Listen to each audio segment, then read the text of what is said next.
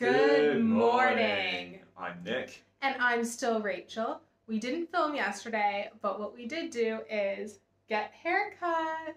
We'd already seen a lot of what we wanted to see in Malacca in our previous video, so we didn't really have much planned yesterday, so we kind of took an opportunity just to relax a bit, catch up on some work, but we did go back out to the Jonker Street food market and tried a couple of new things. We tried a deep fried ice cream, which came with durian flavor, which was actually very nice.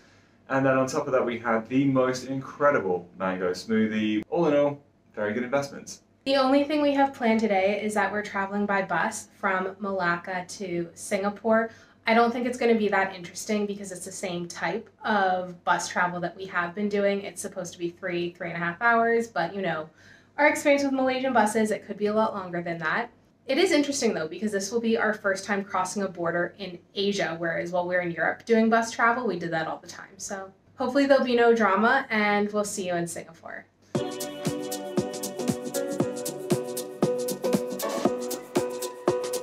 But first, coffee. We're at the bus station in Malacca, and I had read on a blog about these incredible coffee-coated buns from a place called MammaBunz. We hadn't encountered MammaBunz until we were at the station today. This is what the bun looks like.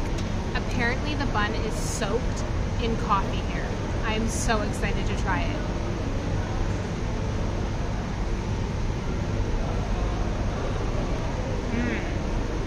Oh my god. It's kind of crispy on top, but the bun is yet so soft and it melts in your mouth, and there is this like sugary taste to it. It's so good.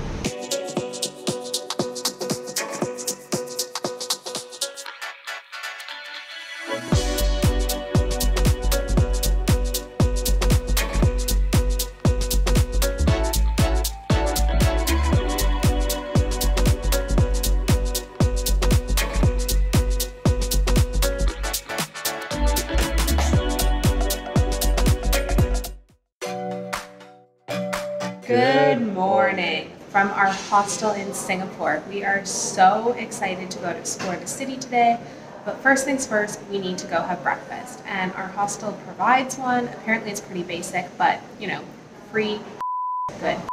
If certainly I look a little bit tired, then there is definitely a reason for that. We got to bed around midnight-ish, but somebody, and we have no idea who that is, decided it was a really good idea to set an alarm for 6:30, and rather than just wake up and unset it immediately like a normal person, decided to leave it running for half an hour and then proceeded to snooze it multiple times. So I'm not the happiest camper, and today is going to be mostly sponsored by caffeine, so let's get cracking.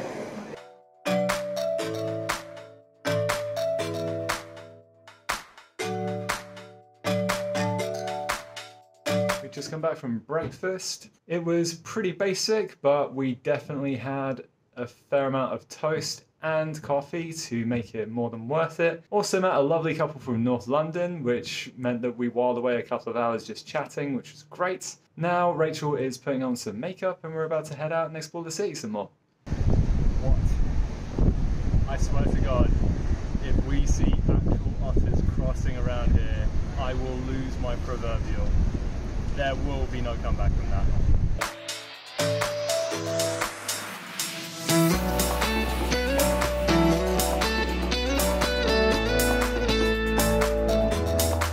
We are currently stood in front of Marina Bay Sands Resort. My understanding is that there is a casino in there, a theater, a mall, a museum, as well as a huge hotel. What you see on the top of it here, there is this incredible infinity pool that I would love to one day be able to access, but you have to be a guest at the hotel, and of course we can't afford to stay there, so we'll have to come back so we can experience that another time. One day, when we have enough subscribers and money coming in from YouTube to be able to afford it, then we will come back. If we rotate this way, oh, there Here's the lotus flower. That lotus flower shaped building is the Art Science Museum. Okay, we're gonna keep walking around and see what else we can see. Do you think this is my size?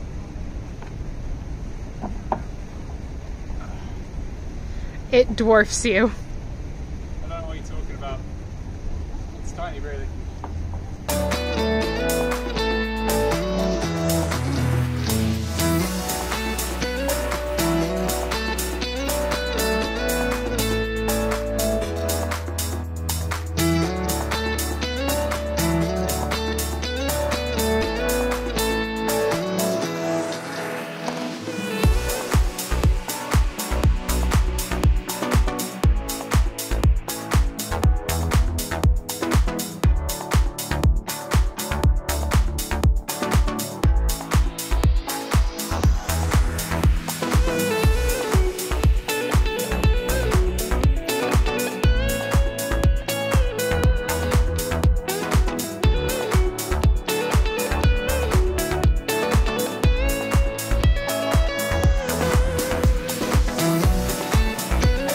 Just like that, we've completed one whole lap of the Marina Bay in Singapore, and we have stopped at what is known as the Merlion. So as you can see, it's half lion, half fish. Why, you ask? Well, the fish part represents Singapore's origins as a fishing village. The lion comes from Singapore's original name, Singa-pours, which means Lion City. So combines both, and you have, well, that thing over there. Now that we've completed the one lap, I think we're gonna go and find some food for lunch before we go to Gardens by the Bay. Stop by the local 7-Eleven to pick up all of this for lunch, and we're gonna sit here and eat this while we have a view of the bay.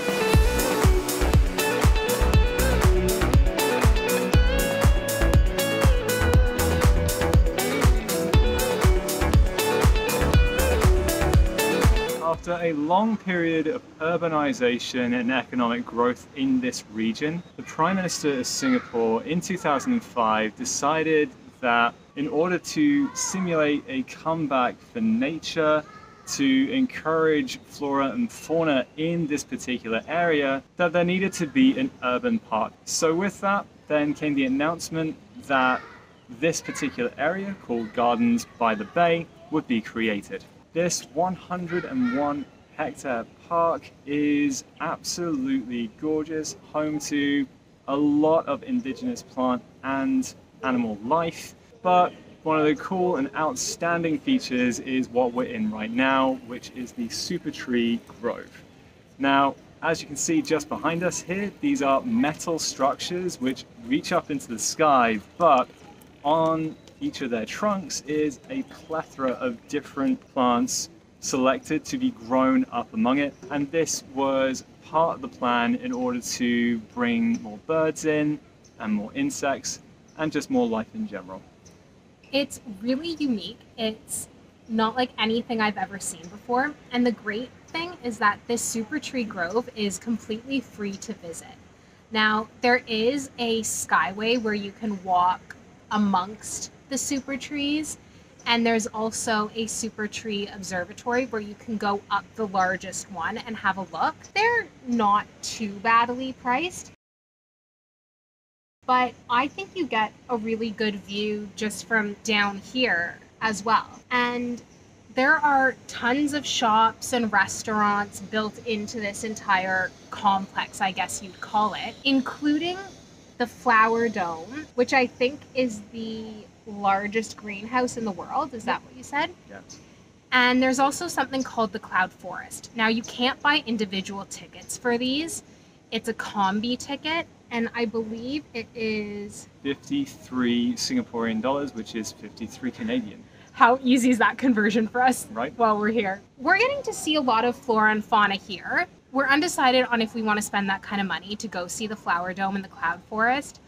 I'm sure they're amazing, but neither Nick or I are crazy into our flora. I think this is pretty much the same as a number of other things that maybe people have earmarked for us while we've been on our travels that we just haven't done. If we were just doing a normal vacation whereby we had a set budget and it didn't really matter what we spent it on a massive amount, then of course we would probably just say, let's go for it. However, since we are traveling for such a long period of time, then we really do have to think about budget, and so we do really have to second guess these kinds of things, especially when they do stack up to be the amount of money that they could be. So really, $106 for something that could be great or could be a bit of a miss, unless we're absolutely 100% sure that we both want to do it, then we don't necessarily see the value of going in. To me, going into a greenhouse, although gorgeous, isn't quite the same experience as going on safari or going on a hot air balloon ride among the fairy chimneys, for example, which is where we would splash out because it's a once-in-a-lifetime experience. But I do like that you can come here and kind of customize what you want to do, see what you want to see, and spend what you want to. That is a really cool option. And apparently at night there's a great light show here, so we're excited to see that as well. But we do have a free day tomorrow, so if we change our minds, we can always come back. Yeah, exactly. I think definitely Singapore, if you're not careful, can be a very, very expensive city. But based on what we've done today, the vast majority of it, aside from buying food, has been free. Yeah, which is wonderful. And I love cities where you can do that kind of thing and still get the most out of it. I've really enjoyed walking around the marina. Yep. And they've set the marina up so well, is the other thing. Absolutely. It's very pedestrian friendly, tourist friendly. It's a really cool place to just go for a walk. We saw people running. You could shop, have lunch with a view. Yeah, it seems very pedestrian friendly, but I don't know. Like, there's a part of me that kind of also rates this to be kind of a Dubai standard of livable as well. To the point where I'd just be like, oh, I wonder what it'd be like to get a job here. What would the cost of an apartment be? All of that kind of stuff. But that's another thought and another discussion for another time. Yeah, it seems very westernized, modernized. It's very comfortable. Yeah, it's got all of your creature comforts that you could possibly shake a stick at. And all your designer stores. Yeah. But slightly less expensive than Dubai. Yes. It's more along Toronto Canadian prices in terms of for food, it seems. Absolutely. We're having a great time so far. Absolutely. Let's see what else we get up to. After a great time at Gardens by the Bay, we then went back to our room to do a little bit of work, and now we're hungry, so we're heading out to the Chinatown street market. I cannot wait to see what authentic local food we find here.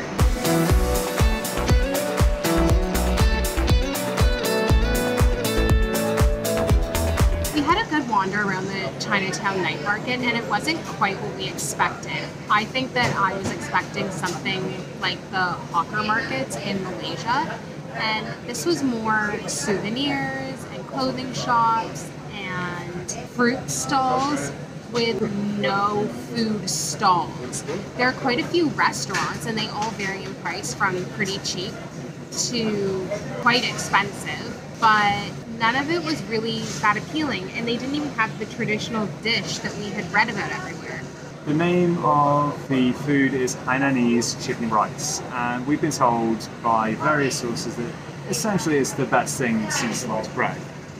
So that was really the aim of what we wanted to do, so that I could give it a try, but the places that are supposed to sell it are all closed, and the places that are open don't sell it, so we're at a bit of a loss here. We ended up going to Chinatown Complex, where you can see they have a ton of vendors there, but they were all closed. So I don't know if everything just closes early here, but like it's not even 8 o'clock yet. So we're a little bit confused about what's gone on. And I know Singapore food is a mix of Malaysian, Indian, Chinese, Thai. They kind of all blend together. So we've settled on an Indian restaurant. We've taken a look at what other people are eating and it looks amazing. So I'm pretty sure it's going to be good. It's fairly cheap for Singapore, but it's just disappointing that we couldn't really find what we had intended to. Yeah, we're hoping that if we try again at, say, lunchtime, then we might be a little bit more in luck. So let's see if we can try that tomorrow. Yeah. Well, that was absolutely delicious, if unexpected. Again, we will try and hunt down some more typically Singaporean dishes. But for now, we are going to just wind down for the night and we'll be back up and at it tomorrow. But until next time, take care. And keep smiling.